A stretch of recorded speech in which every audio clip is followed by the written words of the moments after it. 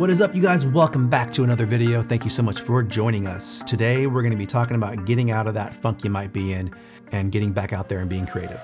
So let's go do that.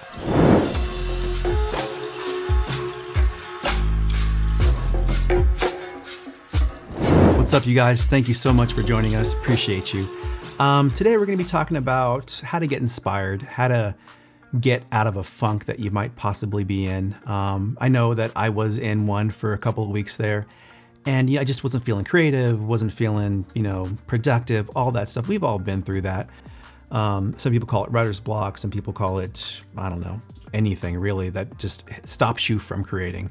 How do you get out of that? I know I have my certain methods. Everybody kind of has their way.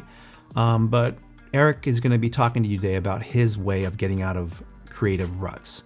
And so hopefully you can take some of that information, apply it to your own lives, and kind of get you out of that funky thing that you might be in right now. So hopefully this helps you. Hopefully it helps inspire you.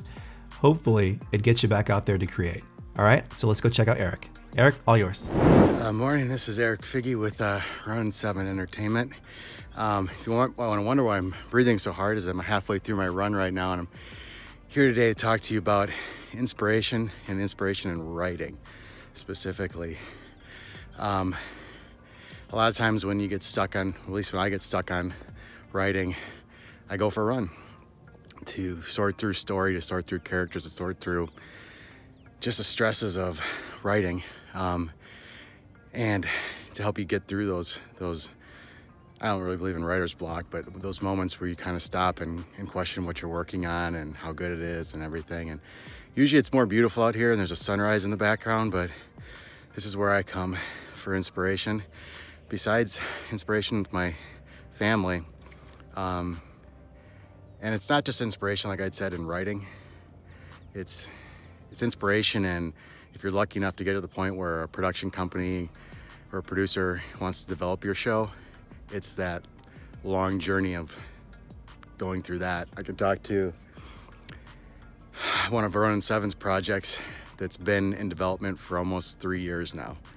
And the person that we based it on passed away a couple of weeks ago.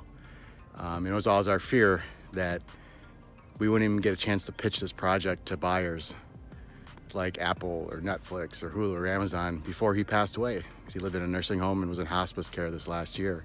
And it happened. And it's extremely depressing and crushing, to be honest, to be 3 years into this thing and to not even have a single pitch meeting for our project. But we were gonna supposedly have meetings, and then the coronavirus happened. So hopefully we can have Zoom meetings for our project, because it's been a long journey. And I go back to inspiration, and it's more than just inspiration, it's fortitude and perseverance is what gets you through writing, more than just inspiration, honestly. Is just keep on doing what you're doing, keep on writing, keep on believing in what you're doing. Take criticism, but take it with a grain of salt, because you know you're writing better than anybody. And find places like this, if you can, to recharge, to re-spark, to rekindle. I literally stand up on these stones here in a circle and walk around once. Kind of like, what is it, baseball players or somebody that basically wears the socks the entire season. I come out here and I walk around this thing one time. I can't tell you how many times I've been out here at different moments in our development project for our TV show, looking out over that with the state capital of Wisconsin in the background and the sun rising over the lakes, going, yep, this is it. This is the day that someone says yes. This is the day that we finally get to have a pitch to somebody that can hopefully buy our show. We've had a lot of those days, and it's just fortitude, perseverance, faith, and hope that will get you through those times, and an amazing support team if you're lucky enough to have it, like I have with my writing partner Perry, with our entire crew of folks that support us, and with my family. So find all those things and keep on persevering, keep on doing what you're doing, and believe in yourself and what you're writing. That's all I got, and it's really cold out here, and it might snow soon. Bye. Thanks, Erik, man. Appreciate it. Yeah, so it's hard sometimes, It's hard getting out of a funk that you might have been in for quite some time. But at the end of the day, just the act of doing, of just whatever that might be in your world, can change your whole perspective. It can change your whole attitude, your whole emotional state. Just going out there and doing, forcing yourself to go and do something, whether it be taking photos or video or whatever the case may be, just getting out there to do something. Might not be a specific project. You know, it might not be anything. You might just be with your phone out there, just doing something creative. That can help. That can definitely help.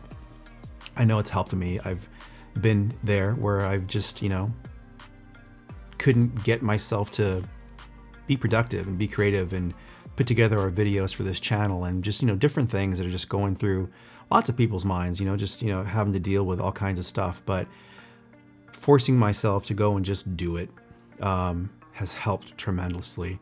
I've gotten myself out of several funks, to be honest with you, during this whole ordeal with COVID-19 by just acting, you know, acting on something, whatever that might have looked like. Just going out and doing something has helped.